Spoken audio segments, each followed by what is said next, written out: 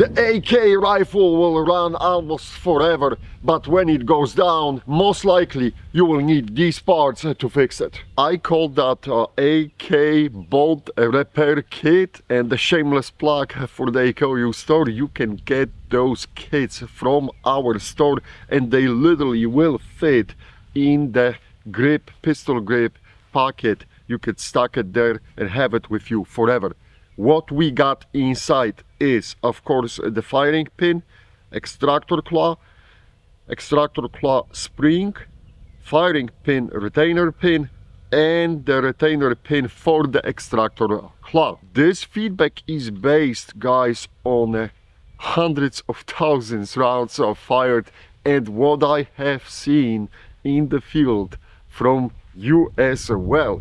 So why the extractor claw? The extractor claw, especially on those newer AKs made in USA, I have seen them cracking from time to time. This is the extractor claw, and of course if the extractor claw goes bad, you cannot pull out the case from the chamber after firing. So it is crucial that the extractor claw functions correctly. I'll show you in the second how to get it and how to disassemble the bolt and how to exchange it. It's extremely easy. Firing pin is another one which I have seen a lot of damages done, and sometimes it happens because of the operator fault. For some strange reason, when the people are cleaning the bolt, they forgetting to put that retainer pin, and what happens is I have seen that firing pin sliding out from the bolt and then getting smashed or deformed from the trigger, and of course that creates the problems, and basically sometimes it can completely shut down your gun. So it is always a good idea to have the replacement firing pin. The extractor claw spring, this is something which is more annoying. These rarely goes bad. I have never ever almost seen them go bad, but I have seen people when they doing the maintenance on the bolt, they disassemble the bolt and that spring just flies away and gone. So, and good luck finding it, right? So that's why it is nice to have it in your kit. And the same goes for the retainer pin, for the firing pin, and for the retainer pin for that extractor claw, basically, right? So it's not like they're going bad. Most likely what is happening, people are just losing them and they are gone, and then there is all madness and what to do, and everything is gone. To disassemble the bolt, you're going to need the punch tool. It is in the AK cleaning kit. And then at the bottom of the bolt you will find this hole, and of course this punch goes to that hole, and you're going, I started already, you're going to push out the firing pin, retainer pin. You don't have to remove the firing pin, you don't have to go all the way. This should be enough. Let me see if I can slide it off. There you go.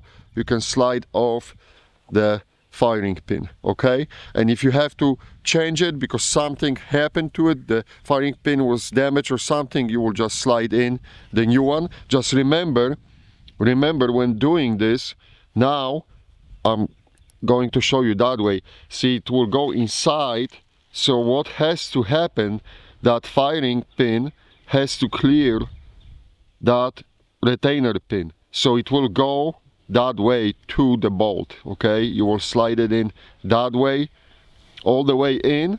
You will push it all the way in, and then you will press that pin down and it will lock the firing pin from falling out. So remember, this side always has material taken out, and this is done to clear the room for that firing pin, retainer pin.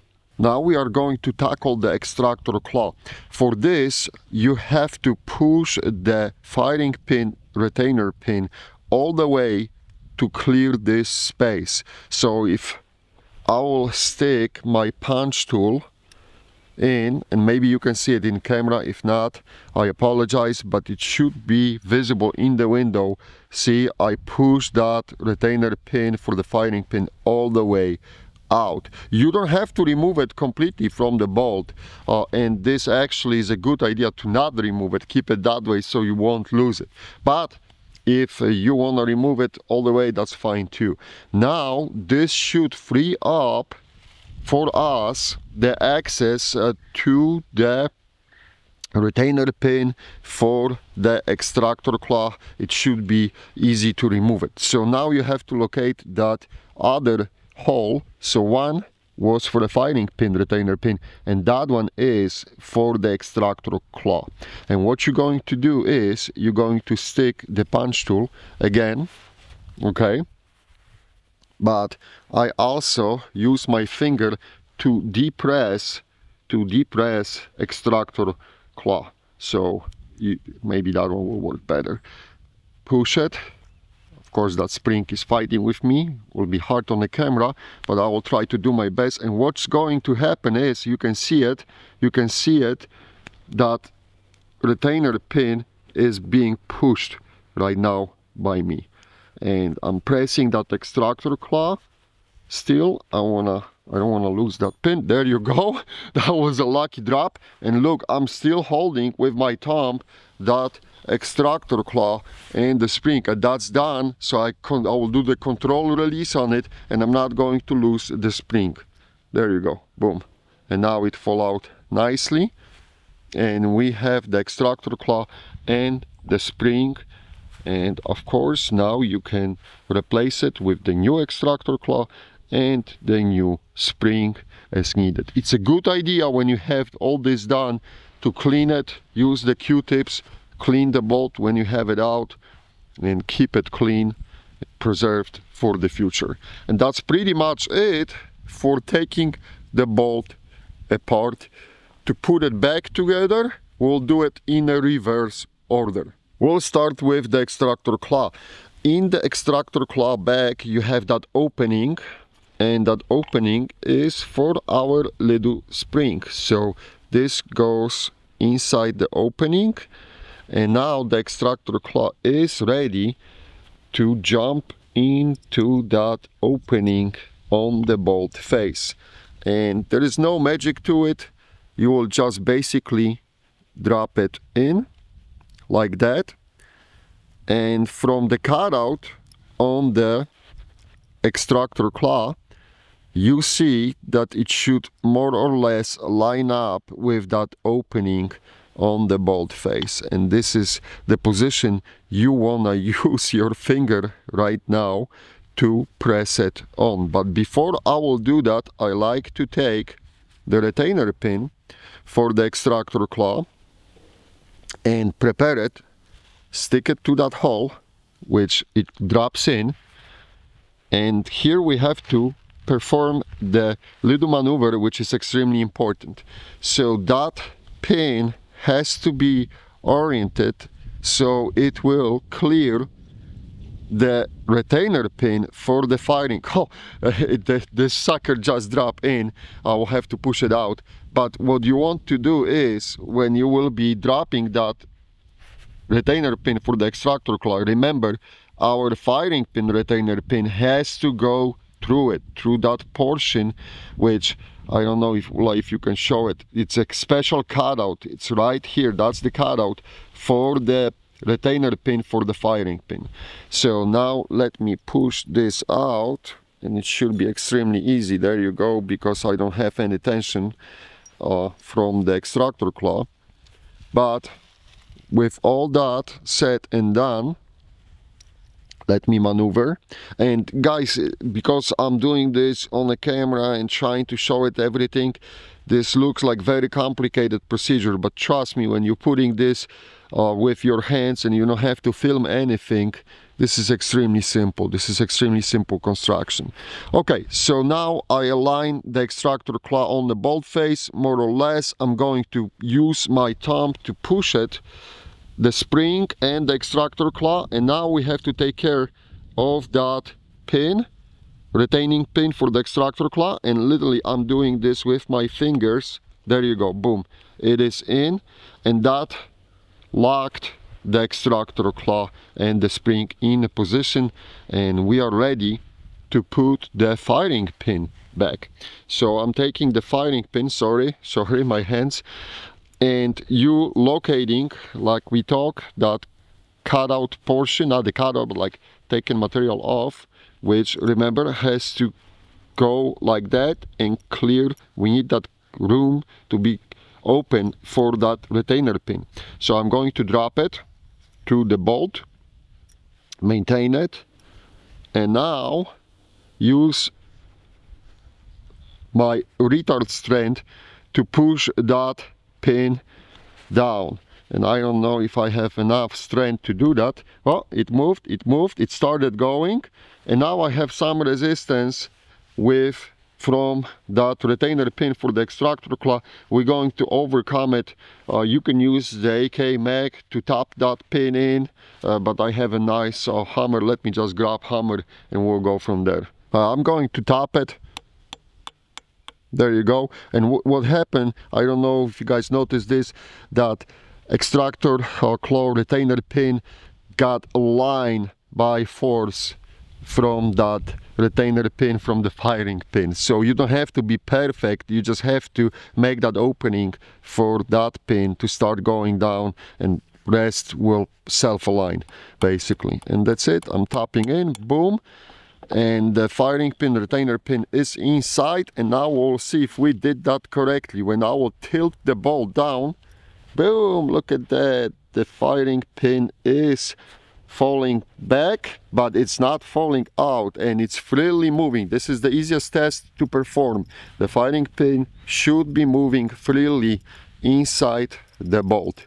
That's it. That means we did that correctly, and the extractor claw is sitting nicely. The surgery is done. As I said, was nothing complicated. There is one more thing which I want to show you, which I think it is crucial to have on your kit as well. Recoil spring assembly is always fun to deal with. Let's see what we can do. First, I highly recommend to have something hard to support at the bottom. Again, if you are in the field, you can put the AK mag at the bottom on the ground and use this as a support. And why we want to do this? Because now I will grab the spring and I want to move that spring down. And then I'm going to use my right hand and pull out the second portion of the recoil spring assembly, and I'm going to create the little T, just like that. See, everything holds. Now I don't have to fight the spring. Thanks to that, now I can flip it, open up with my finger the wire, and you will remove the locking, like a locking piece, from the recoil spring assembly. Right, we are not done yet. Now we can move and hold tightly now with your hand, and you can use the body to support it, that bottom of the T, slide it around the wire. You will release and free up this part of the recoil spring assembly, and now the whole spring comes out loose, just like that. And we can change all the components if we have to. If we want to just use and repair recoil spring, you can put the recoil spring on it. But if you want to put the whole, replace the whole thing, you can do that too. You can inspect, clean if you have to, and see what's going on with that recoil spring. But that's how you're taking the recoil spring apart. That's cool, Rob, but how you put the recoil spring assembly back together? All right, again, you're going to take the bottom portion. I'm going to start sliding the spring, and it pays off to have that good support, because now you have to pull that spring down and you gotta fight it, right? And especially if you got the new and stiff spring, that's always a fun. And as you can see, I managed to get that opening a little bit. Now I'm sticking my finger again into that other part, opening the fork. I call that fork, but you can call it any way you want it. I'm going to create that T so I don't have to fight with that spring anymore. I'm going to take that cap, that top portion, again spread those wires, and I will use the punch tool to show you. you got like a two hooks on right and the left side, and those hooks are because in that cap on the top you have hole, right, and the holes are for those hooks to go in and prevent this from escaping. So basically, when we got that recoil spring assembly now, I'm just taking my fingers, stretching them out, and boom, I want to make sure that cap sits securely on the hooks. Yep, it does. I'm going to hold it like that. And watch your fingers, okay, don't get jammed. But what I'm going to start doing, I'm going to start sliding that, or maybe I'll tilt it that way. I'm going to start sliding that upper portion of the T. So now I can release the spring slowly, don't get jammed by the spring, and boom, look at that, just like this, magic was done, and we have the recoil spring fully assembled. Easy. I hope you guys enjoyed that video. Remember that little bag of goodie parts from the EcoU store can spare you major headaches down the line. It's always good to have these parts handy, so I would highly recommend it. All that. Also, if you have any questions, please let me know underneath of the video. As always, I'll be more than happy to assist you with the answers. That's it. Thanks for watching, thanks for being with us, and see you in the next video. Bye.